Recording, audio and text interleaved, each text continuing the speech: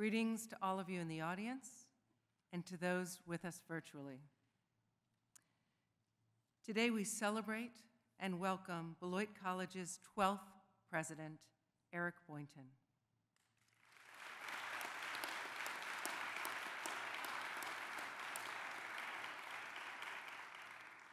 And we celebrate also all of you, the people in this audience, the people here with us virtually, the students, the community of people who are Beloit College's foundation and our strength, and also worked to get us to this moment today.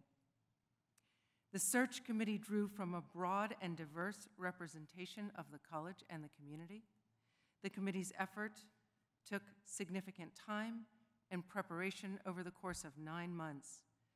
The Russell Reynolds team reached out to over 150 sources, yielding 80 prospects. 35 of these applicants were reviewed by the search committee, and we had 4 rounds and some additional interviews.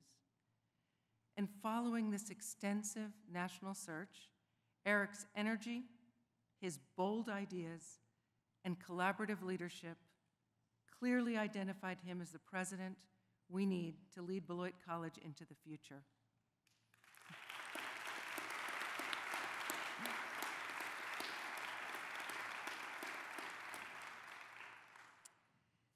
So I don't know how many of the search committee members are here, but I want to thank them for their contribution and their partnership. And so for those of you who are here, would you stand up? Thank you. I'm going to do this really quickly. Laura Grube, professor of economics. Sonia Marie Johnson, who I did not see in those standings. Assistant Professor of Religious Studies, we have Ron Watson, Associate Professor of Health and Society and Political Science, who also co-directs career channels. He works on the Why Bother Wisconsin, the initiative to get young people to vote, and he's also president of the City Beloit Police and Fire Commission. And I name that because there's a lot of community overlap in these names. Rachel Berstrom, she's an Associate Professor of Biology, former co-director of Advanced Mentoring. She'll be leading the Health and Healing Channel next year, and she also serves in a community on the Rock County Board of Health. Erica Daniels, Chief of Staff for the college for over 10 years. She grew up in Beloit, so we considered her not just part of the college, but also part of the community, and she receives the Women of Distinction Award from the YMCA of Rock County next week. Dave DeGeorge. It was really important that we have athletics represented, so he is the Beloit College's athletic director, baseball coach with tremendous wins, more than in the history, and has been with the college for over 30 years, also born and raised in Beloit. We had 2 students, Brandon Jolly and Samya Gupta, neither of whom can be here today, but both of whom participated despite one being abroad and one student teaching. Tim McEvert, who is now in his 9th year as CEO of Beloit Memorial Health, 28 years with the health system, a graduate of Beloit College who stayed in the community for his entire career, and we hope there are many more like him. And then the trustees, Alex Catalan, year 10, Don Kent graduated in 77, Tori Key in 03, Dick Nemec graduated in 65, our current board chair for the past 5 years, and he also served as the interim president 09-08, and Steve Molly as a special advisor. And I wanted to name them all here, both to thank them and to really show you the breadth of this committee. So thank all of you on the search committee for your time and your critical input. Words cannot express my gratitude or how fond I've become. So to share his thoughts about Eric's selection, I'm pleased to introduce the chair of our Board of Trustees, as I just said, Dick Nemec. Dick?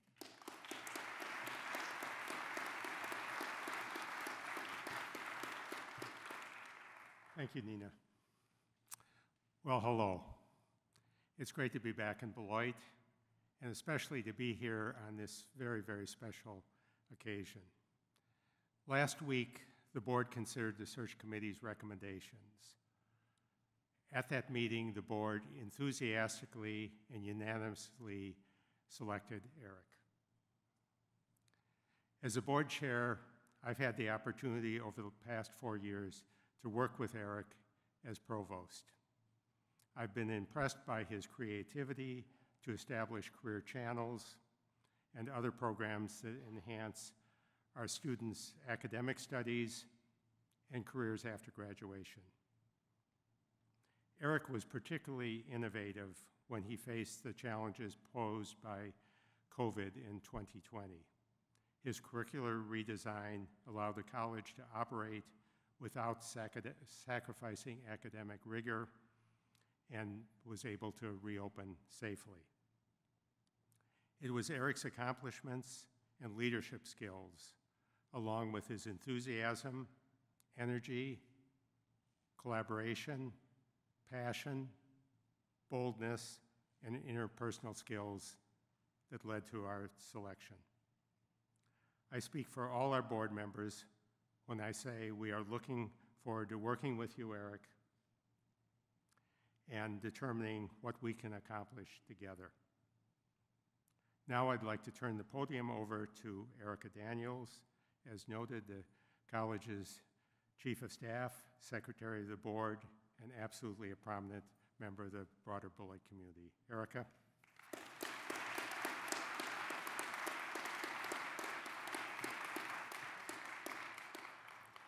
Good afternoon. In the words of my dear friend, Scott Bierman, it's a great day to be a Beloiter.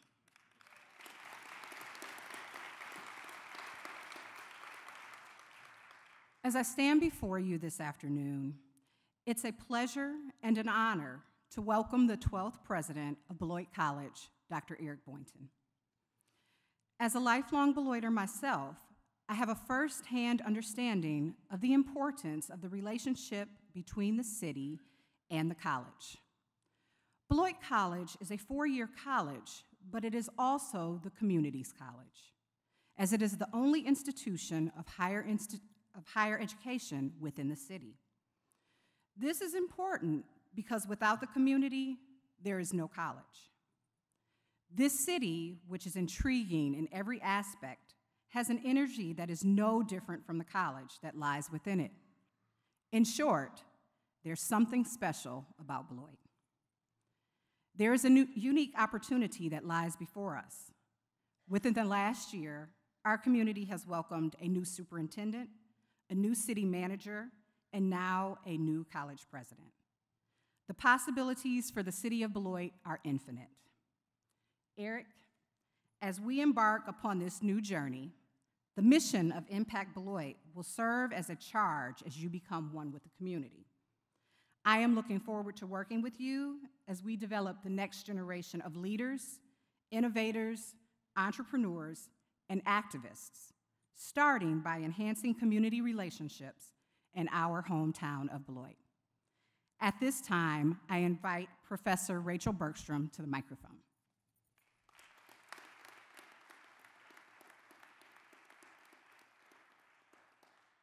Hello, everybody. What a beautiful day to be able to celebrate. As members of the committee, we took seriously the mandate of collaboration and integrity in selecting the next president for Beloit College. The presidential perspective, which was synthesized by thoughtful input from the Beloit College community, generated interest from a national pool of excellent candidates with varied backgrounds. We saw in many of our candidates a strong future for Beloit. The mission of the college rang true with all of them. They saw our history and culture, understood our goals and potential, and were ready and willing to jump in and be a part of the unique Beloit experience. The conversations with the candidates and among the committee were robust, and we didn't shy away from the very real challenges that are facing us, but we also celebrated the things that make Beloit home for so many of us. We find in Eric Boynton a new president who demonstrates an unmatched passion for the college.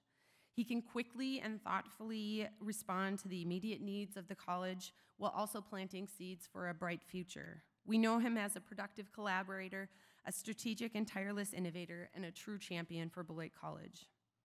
As provost and throughout the search, Eric has shown that he is so very willing and excited to continue to learn and grow, always open to new ideas and constructive criticism. These qualities allow him to see the best in what we do here at the college and to turbocharge it for the next iteration. We know that he will continue to be informed and guided by the community and the history of the college to load the spring that will launch us into this next chapter. Though I speak for myself here, I think many of the committee members would agree that this search was a wonderful opportunity to learn more about the college through both each other's eyes and the eyes of the many excellent candidates that we encountered through the process. We're so excited to welcome you, Eric, President Boynton, to your new role, and we can't wait to see what's next. Now I'm pleased to turn the microphone over to the man whose very big shoes he will have to fill, President Scott Bierman.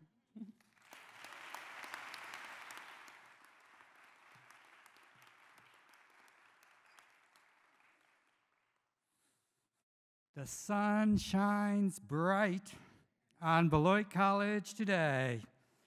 There is a kind of coat-free warmth in the air. Leaves on the bur oaks are showing their confidence that spring is truly here. Eric Boynton will be the college's 12th president. Congratulations, Eric. And congratulations, Beloit College. In many ways, I stand as the impediment between you and Eric Boynton. But right this minute, I really mean it's up to me to turn this microphone over to your next president, which I will do shortly. Yet I will take a well-spent moment in front of this assembly to welcome and thank Julie Boynton, who is sitting right up here in front. Julie, will you stand just for a moment?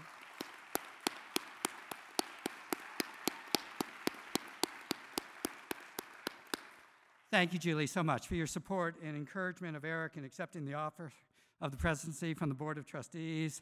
Next to Julie is Melody Bierman.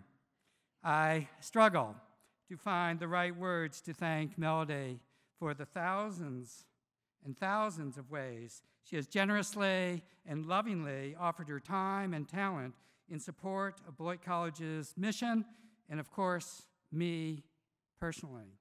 For the last 14 years, the balance of trade in our household has been spectacularly out of balance.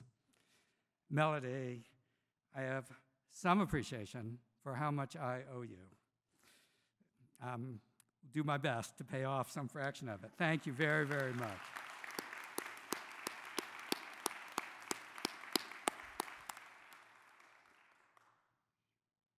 We all appreciate the insights that rain upon us from deep reflection. So Eric, let me share a small number of these. First, over my 14 years, Eaton Chapel's bells have rung nearly 21,000 times, pretty loudly, every 15 minutes, 30 yards from our house. Lots of things have broken down at Beloit over those 14 years, but not those bells. About a third of the time, they have rung just as I was on the cusp of sleep, reminding me, in their not too subtle way, there is work to be done. How helpful is that? It's your future. Second, alumni at Beloit College care less about their class year than probably any other college in the country.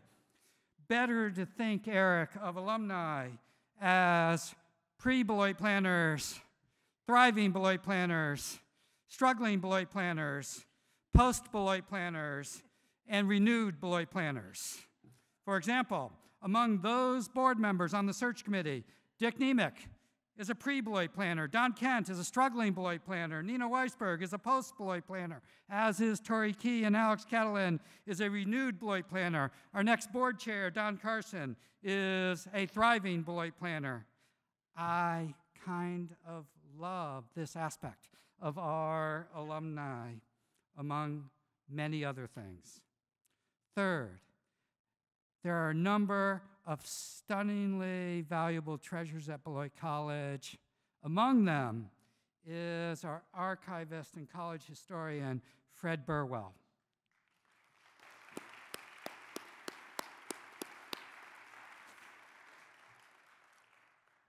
Beloit College's history and its connections with the city's history is among the most remarkable, intriguing, and impactful histories of any college in the country. And Fred is simply a miracle of nature. How many times have I gone to Fred for yet another Beloitish tidbit full of substance, creativity, and often whimsy? Our history is a treasure trove. To know it is to love it. Fourth, whenever the work of the college weighs heavy or the disease of cynicism begins to wrap its unholy tentacles around my world, I would just sit down with some students and ask them how they're doing, what classes have rocked their world. How was their spring day? What was their favorite panel on symposium day? What are their summer plans? This is a tonic for my soul. Fifth, and most importantly, I would not trade my relationships with the Beloit community for anything. Board members, faculty, staff, alumni, Rock County friends, and students, of course. The students. Every day, I've leaned on, learned from, and laughed with so many of you in this room. Many of you watching on live stream, and many more who will never hear these words. My heart overflows with gratitude for every single day at Beloit College for 14 years. The depth of our collective commitment to the values of Beloit College and the mission of Beloit College, alongside our collective commitment to support each other in this principled and essential work, is inspiring. These 14 years define for me what a life of purposeful consequence looks like. This is your future world, Eric. Maybe we can compare reflections in a few years. But I also have a couple of reflections that might be useful for the Beloit College community. You. First, do not believe it when you're in a conversation with Eric and your time is running short and there's a pause and you're pretty sure you should pull your stuff together and get on with the next part of your day. And then Eric looks at you dead in the eye and with a little smile says, just one more thing, it'll only take a minute. I guarantee there's not just one more thing, and that none of the things will take just a minute. As soon as Eric says this to me, I've taken to texting Erica Daniels and asking her to please tell my next appointment I will be at least 45 minutes late. Like yesterday. Second, letting Eric be Eric was something that I regularly have done in nearly all of my interactions with him over the last 4 years. I offered Eric the job as provost because I was completely confident of his skills as a provost, and I wanted those skills to shine, and for Eric to know his leadership as provost was valued and supported by me. I confidently embraced letting Eric be Eric, and Eric confidently delivered. The flip side to my earlier reflection about the importance of the Beloit community to my presidency is the community's appreciation of the importance of their partnership in supporting the college during Eric's presidency. Help Eric be Eric during his presidency. Embrace it with confidence. Partner with it. Beloit College will be the beneficiary, guaranteed. So, now is the reason we're all here. I had nothing but trust in the amazing team that had been put together under Nina Weisberg's leadership to lead the search for the next president. But when I learned that they had successfully brought their search to a conclusion with the hiring of Eric Boynton, the college's brilliant provost, I did a happy dance in my office. I knew the future of Beloit College, like the day we are enjoying right now, shone bright indeed. Please join me in welcoming the 12th president of Beloit College, Eric Boynton.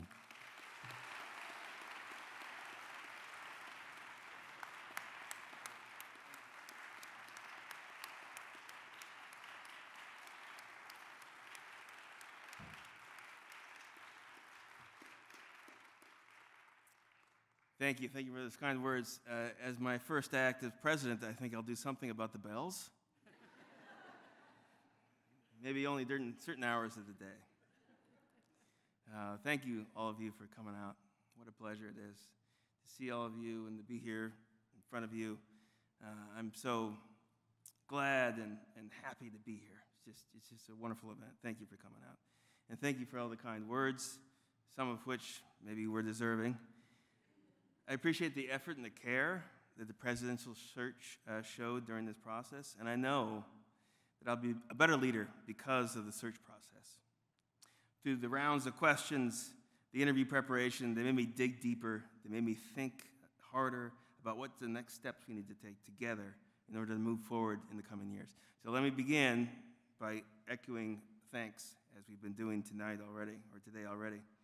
I want to begin by thanking the chair of the search, Nina Weisberg, who guided the process, the entire process, which is no small task. Nina led by example and carried herself always with authority, grace, and dignity. Thank you also to Dick Nemec, chair of the board, who served on the committee. I know the two of you worked tirelessly to direct the rigorous and inclusive search over these past few months. Thank you to the two of you in particular.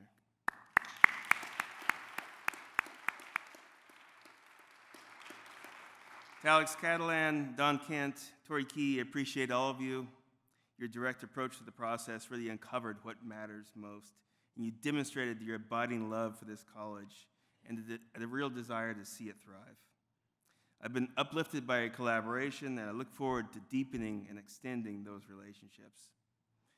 Okay, so at this point, it would be if we were at the Academy Awards, music would start playing to get me off the stage because I've thanked so many people. But what's curious about the search, right, is that there are casts of thousands among us on this search.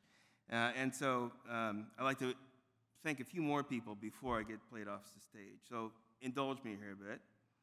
So the search committee was made up of every part of the Beloit community, the wide community. And they deserve props for their effort and not just because they chose me. So a big thanks to Erica Daniels, Dave DeGeorge, Rachel Bergstrom, Laura Grube, Ron Watson, and Sonia Maria Johnson. As staff and faculty members with busy schedules, you devoted the time and the energy when those two things are scarce resources. I'm inspired by your commitment to the college and to our students. Thank you to Tim McKevitt, alumnus and CEO of Beloit Health Systems, who also, to say the least, has a busy day job. Tim and I connected in ways that make it clear to me, and I hope to him, that we share much in common, and I look forward to the opportunities to collaborate in the coming months and years with Tim. Having Tim on the committee was particularly helpful as we re-engage and build richer partnerships with those who do business in the city of Beloit. So my wife and I, Julie, are particularly excited to move into the President's House, bells and all, this summer, to introduce everyone not only to the only remaining Boyntons who live in our home, which is our 3 dogs. So that'll be a change we'll have to get used to. I also look forward to seeing all of you as we walk them down the river. So thank you to Samia Gupta, Brandon Jolly, the 2 students representatives who, without a doubt, shone bright in this process. Of course, students are why we do what we do here. And at Beloit, we're monomaniacal about our North Star of paying attention to student experience. So thanks again to all who participated in the presidential search.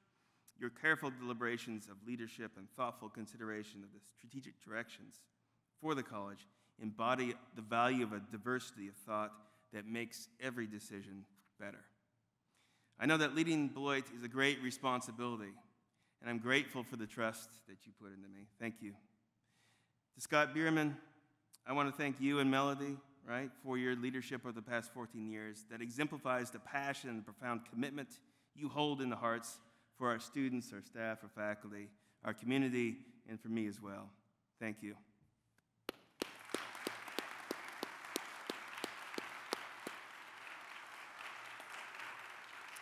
It'll be my honor to build on your work at the college.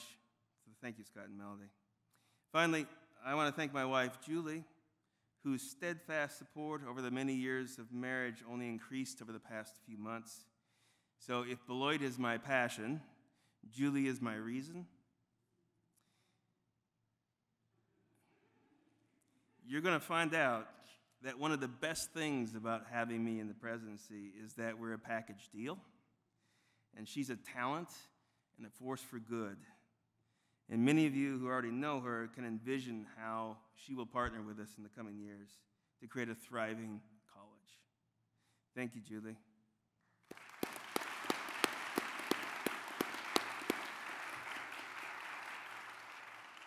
So it's often advised in the introductory speeches like this is that we be very careful about a detailed blueprint for the future. So I listen, right? Believe me, I've had a hard time sleeping the past couple weeks because I'm eager to dig into the enrollment strategy for next year, some ambitious fundraising goals, and engaging the Beloit community as president. There's a time in the not-too-distant future for that speech, but I'm going to need your help in thinking about those problems as those challenges as we face them down in the coming months and years. But today, the appropriate question is, why do I want to be the next president of Beloit? Beth asked me this question just now as she came in. Simply put, I love this place. It's the institution, my alma mater included, that I feel most passionate about. And let me tell you why. During my time here, I've learned that one of the really remarkable things about Beloit is our proven track record of attracting remarkably gifted and devoted staff and faculty who are laser focused on the success of our students and their bright futures. Their level of engagement to the mission of Beloit is inspiring, and no doubt one of the reasons why Beloit stands out among its peers. Now, the opportunities to experience true and exhilarating joy in the job of being provost are not apparent. But occasionally, right, there are such moments, and this is a wonderful one. And this is one that reminds me about why it is that I'm here in front of you. Back in 2020, I had the pleasure of informing Professor Sonia Maria Johnson that she had won the Underkoffler Award for Excellence in Teaching. I went to her office to share the good news, and I'll never forget what happened next. Both Sonia and I shed unexpected tears of joy, pride, relief, satisfaction. Is a complex mishmash of emotions flowing from her commitment to Beloit's mission to transform lives and reveal futures, only possible because of Sonia's exemplary work. A desire and commitment to teaching is what drove me to pursue a PhD in philosophy, become a professor and a provost. And I know that this same flame burns bright in the faculty and staff here. We are grounded in a shared mission to serve our community with a commitment to make an impact on the lives of students. And that mission, that charge, to make an investment in the bright futures that shimmer on the horizon of our students' lives, the work that we anticipate and is yet to come in the lives of others, our breathing life into other people.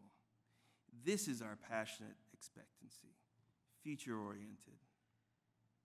This is what moves our community to be a place that empowers students to lead lives of high achievement and embraces personal responsibility and public contribution to making our college, our community, our state, and our world a better place. This is why I want to be Beloit College as president into the future. And this is why, as president, I will work ceaselessly, creatively, and collaboratively with all of you to ensure that our students are supported and transformed by their experiences in and outside the classroom, to ensure that prospective students and their family from across the nation and the world are compelled to attend our college and clearly understand its significant value, to ensure that alumni, donors of the college, friends of the college, and local community understand our commitments and are equally compelled to offer significant support and engage in robust partnerships with us. To be sure, we're facing some real challenges, and there is much work to be done together in the moments ahead, but I'm excited about I'm excited to be Beloit's next president. I'm excited about Beloit's next president too, but I'm excited to be Beloit's next president because I believe in the future of this institution. I have seen the resilience, dedication, the kindness of our staff, our faculty, our students. And I also know that behind us are alumni who care deeply for this place, and not just for us to muddle through, but to see us thrive. We also have committed partners in the city of Beloit, some of them who are in the audience right now, who know that college's success is intimately tied to the success and continuing health of the city and vice versa. I look forward to leading with all of you the national conversation about what it means to flourish as a small college in the 21st century. I am deeply honored to be Beloit's next president. I can't wait to get started. Thank you.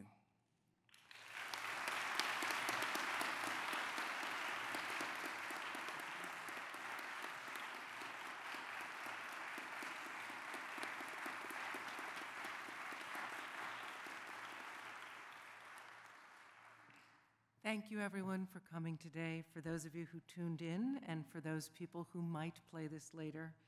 It is a great day for Beloit College.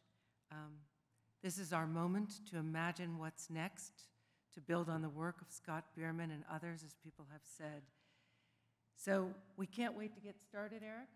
Terrific words, and if you can stay, and we hope the students will come in mass, there'll be ice cream outside on the patio for this beautiful spring day and to enhance the celebration. Thank you.